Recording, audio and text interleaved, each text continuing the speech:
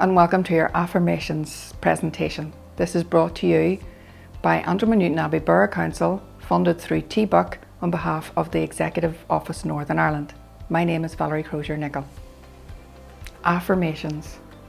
What are they? They're what we tell ourselves. They're the story that's running in our head, and they can be useful or not. If they're positive and help us feel better, they're useful. But if they're not, they're not. So what can we do and how can we change them? And what do they actually do for us? Well, if they're positive, they can uplift us, they can make us feel better, they can give us confidence, they can lower our stress levels and lower our blood pressure. But if they're not, they do the opposite. They make us feel bad. They make us feel nervous. They make us not want to go into strange places and meet new people. So how do we change that? We change the story. If you were listening to a record and you didn't like it, record, look, listen to me, how old am I? A song. What would you do if you didn't like it? You might change the channel, you might pick a different song, you might stop it altogether. So why wouldn't you tell that with the story that you're telling yourself? You can. You're in charge of your thoughts. So positive affirmations are things like, I am healthy, I am strong, I am confident, I am loved. And negative ones are things that tell you, I'm not strong, I'm weak, I'm no good, I'm a failure. And can you even see the difference in my body language? When I'm telling you I'm strong and I'm healthy, I'm upright. And when I'm not, I'm not. And my shoulders come forward and I slump a wee bit and my hands go up to protect myself. So affirmations are really powerful. So what's the story that's running through your head? Are you telling yourself positive things or not so good things? Maybe negative things. So how can we change this? How can we change the tune in your head or the song or the affirmations, the story you're telling yourself? It can feel clunky at first because going from I'm not confident or I'm not enough or I'm not healthy to I'm healthy, I'm confident, I'm strong can be a bit of a leap. So we can start by writing it down maybe 5 to 10 times a day and just change the sentence slightly. So if it's I'm not confident and you want to be confident, you change it to I'm learning to be confident or I can be confident in the first instance, just so it feels more comfortable. And then in a couple of months' time, you can work on I am confident as your new affirmation. And we write it out 5 to 10 times in the morning and 5 to 10 times at night because space-timed repetition works. It breaks down the pattern in our brains and rebuilds the new pattern. You could draw. How about drawing what you would look like if you felt confident and healthy and capable and strong? How would that look? More importantly than how it looks or the writing is how it feels. So what is the feeling? What would be the feeling that you would gain if you felt healthy and strong and confident? Think about that feeling and try and feel it and try and let that feeling fill you up.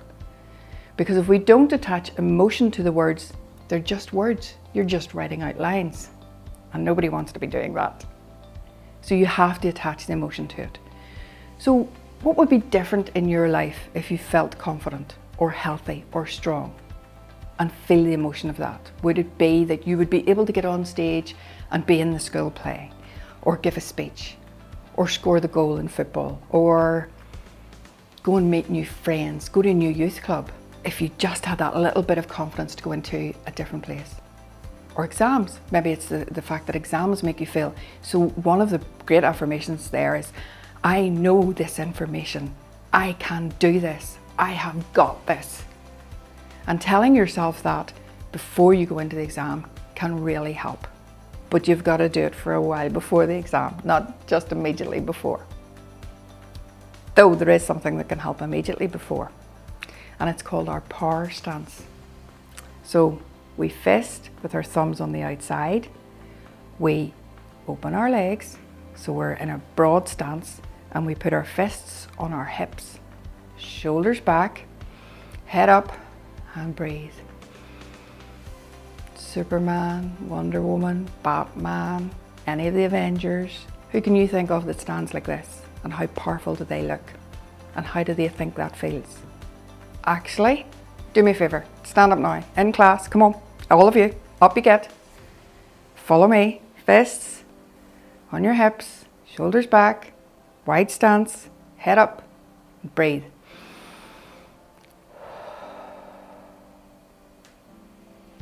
How does that feel?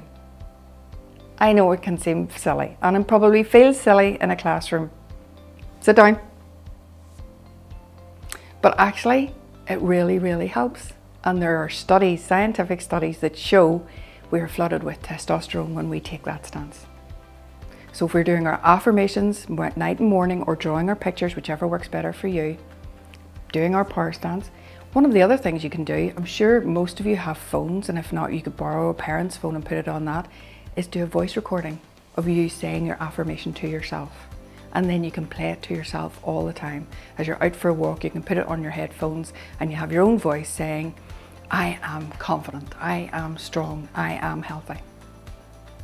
And another thing you can do, which seems a little bit weird, but it works, is use your name. So particularly if you're doing the voice recording one, or even if you're saying it in your head, Valerie, I am strong.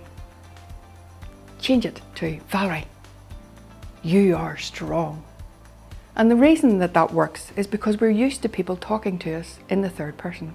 We're used to our teachers or our parents or our friends calling us by our names. That's what our brain hears. So when even we say it to ourselves, we start to believe it, and we start to feel it, and we start to hear it better and stronger, and it means more to us.